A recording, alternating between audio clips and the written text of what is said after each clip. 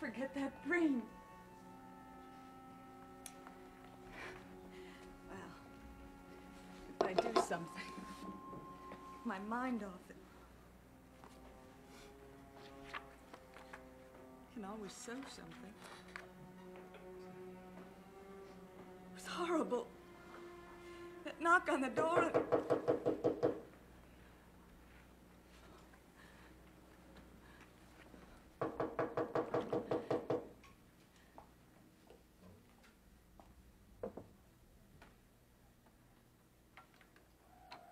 Maggie Evans? Who are you? What do you want? I'm Jeff Clark, Vicky's friend. You're Jeff Clark? Yes, I was supposed to be here last night. I just called Vicky. Something happened. She's on her way over right now. Something wrong? No. Come in. Look, if you've changed your mind about No. my staying here... My father agreed it would be a good idea. It's just that... Well, come in.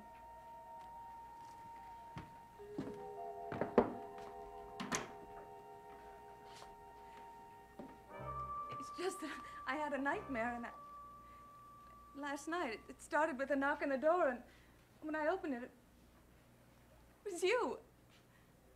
I mean, you were in my dream. Me? Oh, come on.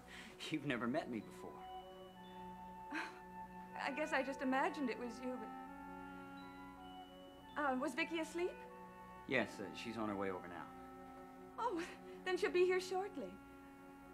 Would you like some coffee? I can make some fresh. No, thank you. I just had breakfast at the diner. Well, I'll show you your room. Miss Evans, I can stay someplace else. It's all right. No, look, I'm not usually like this. It's just that I can't get that dream off my mind. Would you like to tell me about it? I don't mean to be personal. No, it isn't that.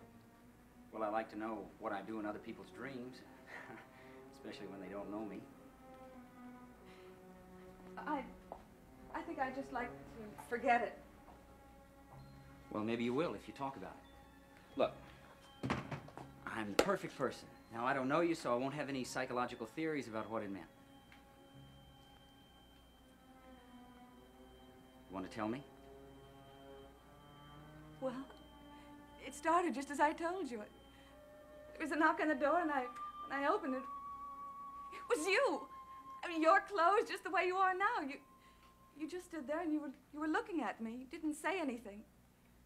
Well, that's because I'm a gentleman. See, I didn't want to say anything. So. And you motioned for me to follow you. And I didn't want to, but I had to, and I had no choice.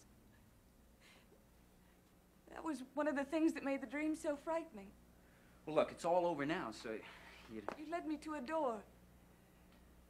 You opened it. I knew I was to go in. Well, didn't I say anything? Not a word.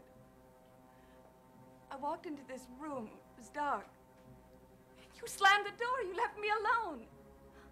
I heard the door lock, and I screamed. And then the lights came on. And I was in a room with nothing in it. The walls were all doors, nothing else, and I heard a voice. My voice? I don't know. Couldn't understand what it meant. Through sight and sound and faceless terror, through endless corridors of trial and error, a blazing head of light shall burn, and one door leads to the point of return. Makes no sense. But behind one door, I heard the sound of a tinkling music. And I ran to it, and I opened it. Miss Evans. It was a skull.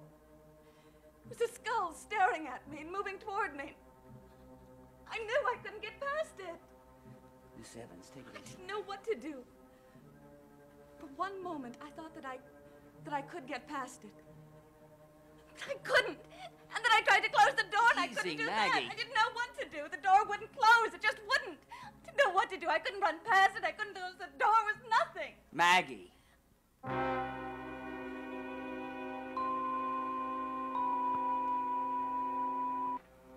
sorry. You didn't need any of this. Wow. Come to Maggie Evans' house and hear her latest nightmare. Are you kidding? I can't wait for the next installment. If I hadn't told someone, I don't know what I would have done. I just couldn't stop thinking about it.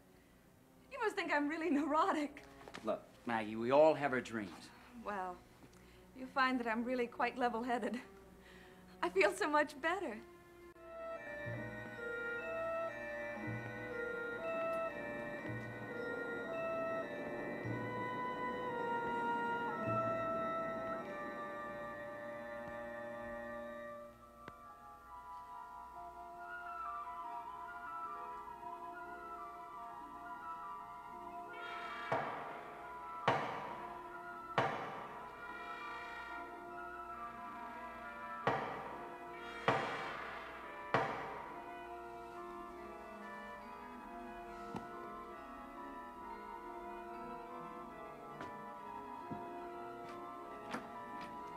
Dr. Lang.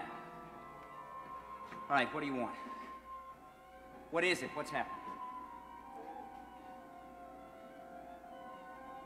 Look, I'm not going anywhere with you. Where do you want me to go?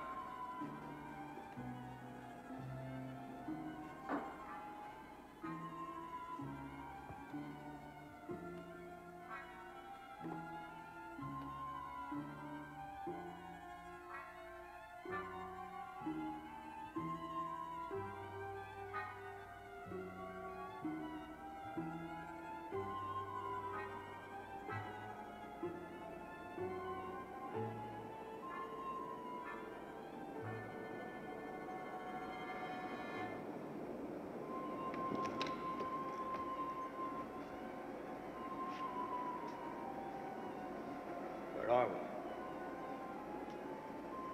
Why won't you answer me? What's in there?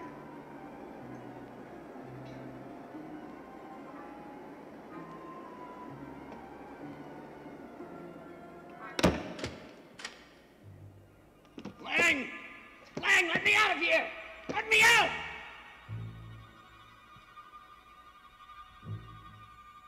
Through night and sound and faceless terror, through endless corridors by trial and error, a head of blazing light does burn, and one door leads to the point of return.